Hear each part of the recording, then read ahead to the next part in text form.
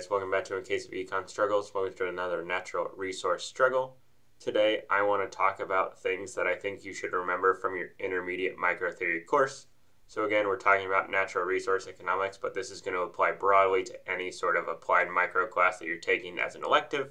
And so these are just the things that I think it's helpful for you to remember or to sort of review from your intermediate micro course that will be helpful in some of those courses.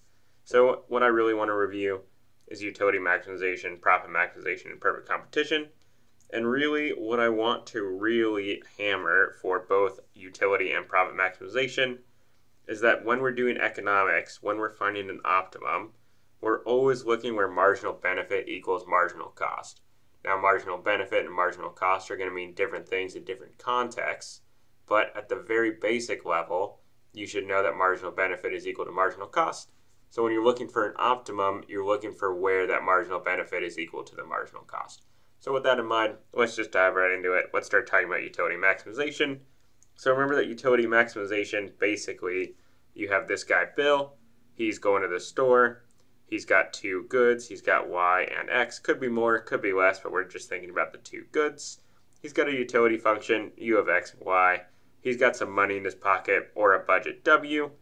And if Bill wants to maximize his utility, what he's going to do is he's going to maximize U of X and Y, subject to his budget constraint, where again, this part right here, Px times X, that's the amount he spends on X. Py times Y, that's the amount he spends on Y. It's got to be less than or equal to the amount of money Bill walked into this store with. And so again, if we're thinking about marginal benefit and marginal cost, what we're going to say is that for Bill, he's got two goods, so we sort of have two marginal benefits and two marginal costs.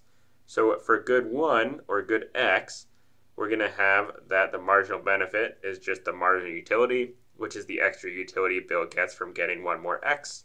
So that's got to be equal to the marginal cost, which for Bill is just the price of that good. And for good 2, the marginal benefit is, of course, the marginal utility of Y, and the marginal cost is just P of Y. And so if we have two goods and two equations, we can just divide them. And so we go like this. And that is how we get the marginal ratio of substitution is equal to the ratio of the prices, which I've also drawn in right here. And then one thing that's sometimes helpful is you can sort of rearrange that fraction to get MUX over PX, which is just benefit per cost, or marginal benefit per marginal cost of X, needs to be equal to marginal benefit per marginal cost of Y. Or another thing that you can think about is this is bang for buck of X, and at the optimum, it's got to be equal to bang for buck of Y. So if you just listen to that and you're confused and you're not sure what's happening, drop a comment or a question below. But that is the basic rundown of utility maximization, and now we're going to turn to profit maximization. So for profit maximization, remember that profit just generally is total revenue minus total cost. And so if you are given information about revenue and cost, you can always make a profit function by finding total revenue and subtracting total cost. And generally what that's going to be is you're going to have a price P, you're going to have an output level Q. So P times Q is just the amount of revenue you take in, and you're going to have some total cost. That could be variable cost, that could be fixed cost, it could be both. And so what you can do is you can also say that this is a price times output. And if this is average total cost, which is just total cost over quantity, you can just go quantity times average total cost. And so it can be your output times basically your profit margin, which is price minus average total cost. So just to give you a little intuitive example, if we got some coffee, Bill's selling coffee now, Bill's the maker of coffee, he gets to sell his coffee for $5, and we say that the amount of coffee that Bill sells is C, then our profit would be something like, this is going to be 5 times C minus total cost, whatever that is, and that's how we can find our profit function. Now, the marginal benefit to Bill of selling a coffee is the price of the coffee, so that's going to be 5, and that is going to be the marginal benefit to Bill. It's also equal to the marginal revenue. Now, that is going to be at the optimum equal to marginal cost. That is going to be, of course, the marginal cost, and that's generally going to be the derivative of the total cost function. So I'm just going to say this is the derivative of total cost with respect to output.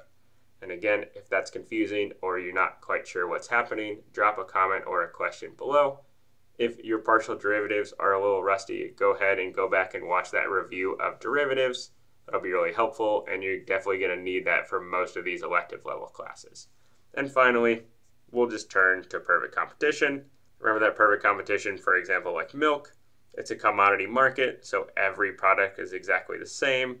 You can't distinguish between producers of that product. So for example, milk, if you go to the store and buy a jug of milk, you can't tell which farm it came from because it's all milk. So we're going to say in perfect competition, there's an infinite number of firms. Each firm is a price taker. There's no barriers to entry, and you have zero profit. And if we look for a single firm, and we've got this nice marginal cost curve right here, this is going to be price equal marginal revenue.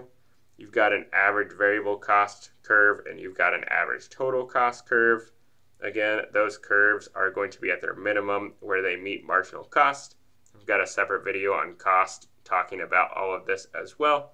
So if you think that would be helpful, I can drop a link to those videos in the description below, but just leave a comment if you think that would be helpful. And so again, for profit, we're just going to look at where marginal cost equals marginal revenue, which is right here. We can see that at that level of output, average total cost is exactly equal to our price. So our profit is zero, which is exactly what we said and exactly what happens in perfect competition. Because if people are making a profit, if my friends are all making a lot of money making milk, there's no barriers to entry. I'm going to start making milk. If I start making milk, the supply goes up, price goes down, our profits go down. And then conversely, if we're all in this milk business and we're all losing money, some of us are going to start leaving the milk industry. As we leave the milk industry, supply goes down, price goes up, and profits will therefore also go up until they're back to zero. So again, this is just the main takeaways from your intermediate micro theory class that I think you should know. Again, you're always thinking marginal benefit equals marginal cost. You should definitely know how a perfect competition works and these curves that I've shown in the right. So like I said, if you've got any questions or comments about any of that, please put that down below. But if you're finding these videos helpful, please like and subscribe, and we'll see you next time for another case of econ struggles.